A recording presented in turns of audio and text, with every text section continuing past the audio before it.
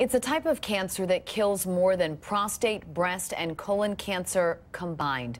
Here today is my friend Laura Sherman, who is fighting for her life against lung cancer. Let's talk about the statistics. They're grim. What do you want people to know?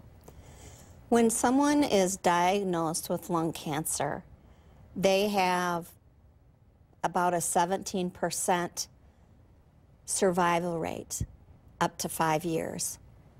83% of the people diagnosed with lung cancer don't make it.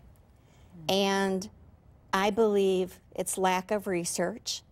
I believe many people think, oh, they were smokers, they deserve it, those kinds of things. And what I believe is we need more research dollars. Let's talk about the smoking component, because it's important to note that not everyone who's diagnosed with lung cancer has smoked. Right.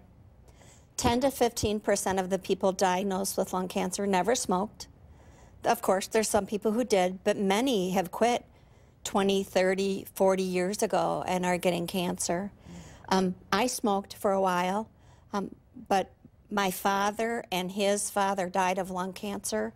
So we talk that we can probably, in a Petri dish at some point, prove that it was a family thing. And not related to smoking. Right. You are featured in a documentary, and it really looks at living at life's end. Why did you decide to get involved in this project? What are you hoping that people learn from it? Well, I hope, you know, having lung cancer, I've had some new thoughts, like talking to my son and my family about what the end of my life might look like. I tell them I'm going to live till I'm 94, don't worry. But, you know, I want to be sure people, know how to talk about it, not be afraid of it. And the documentary that was done is kind of making that okay. You can talk, even, Lee, you and your husband, should know what you want to do if you had an end of life event come sooner than later. Well, because you never know, and it could happen at any time, and why not be prepared? And there are local doctors who are actually featured in that documentary as well. How are you doing? I'm doing well. I'm clear. Like 6 months ago, I had a clear, and so I'm at about 2.5 years, and planning on kicking cancer booty, and planning to live till I'm 94, and I just keep plugging away. And people, I think, when they are diagnosed with cancer, particularly the aggressive ones that take away some of your life things, it can be hard. It can be emotional.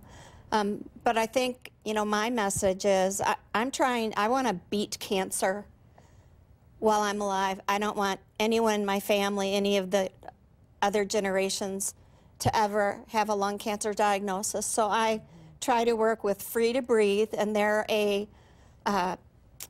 lung cancer advocacy research kind of place. And actually, it's coming up January 31st, we do a yogathon, and we've done some things for carbone cancer, and whatever I can do to try and change things, I try. Well, Laura, we appreciate it and wish you the best on your continued journey. Thank you. We'll be right back after the break.